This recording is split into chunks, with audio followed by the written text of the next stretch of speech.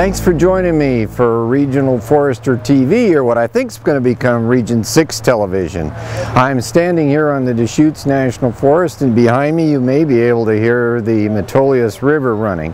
I've spent a day and a half on the Deschutes looking at all kinds of interesting things. I couldn't be more impressed, as I have been across Region 6, with the work being done on this national forest, and wish that all of you could have joined me for this trip. I want to highlight one of the experiences that I've just had today, and that is to see the tale of two rivers, the Whychus and the Metolius River restoration. That is a story of remarkable dedication by a group of people inside and outside the Forest Service, bringing together their knowledge, their dedication, their view of the future in restoring these two watersheds and rivers. They're both iconic, some of the most beautiful places on the earth. The people working on this are looking at issues of restoration, issues of education, and issues surrounding monitoring of the restoration activities that they've got going. This campaign is called The Tale of Two Rivers because it's the story of two wild and scenic rivers, the Metolius and Whychus. Whychus we call the lost river. It lost its water, it lost its name, and it lost its fish, and people pretty much stopped caring about it. But through the work of many dedicated people and the reintroduction of fish through Pelton Round Butte Dam, Whychus is getting its fish back, its water back, and its name back, and people are really excited about this wonderful wild river we have in our backyard. The other river, the Metolius, everyone has heard of. It's a river that is an old friend. It's a river that's been loved to death. It's showing a lot of wear and tear from years and years of many happy families recreating here. It has many facilities that need updating, lots of riparian areas that are popular for fishing that have become devegetated and need restoration.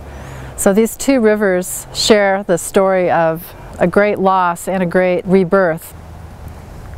National Forest Foundation has a variety of ways in which we operate. We look for creative opportunities and ways to engage new audiences in the enjoyment of national forest lands.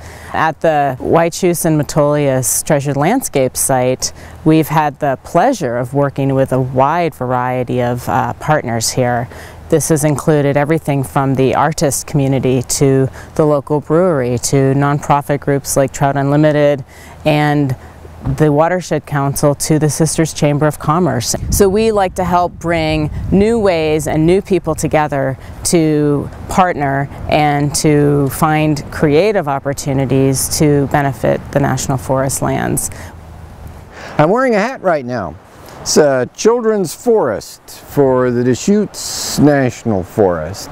That's a gateway for students all over Central Oregon to the riches of their natural environment. Many of those places that serve as sites for the children's forest are on the Deschutes. We have them here on the Metolius and the Whychus River. There was a time when there was no water in the Whychus River at certain times of the year. That's been restored, and along with that should this year be the first steelhead returning from their journey to the oceans. These are triumphs of public interest and public policy simultaneously. They're also triumphs of community interest, people working together to make things happen in their environment. I couldn't be more proud to work inside the Forest Service and to be part of this. I wish all of you could be here, and I'm hoping that with the film that's been taken here is that you can get a feel for what's been achieved. And it's happening elsewhere. It's an inspiration, and I hope you are equally inspired as have been I. Thank you.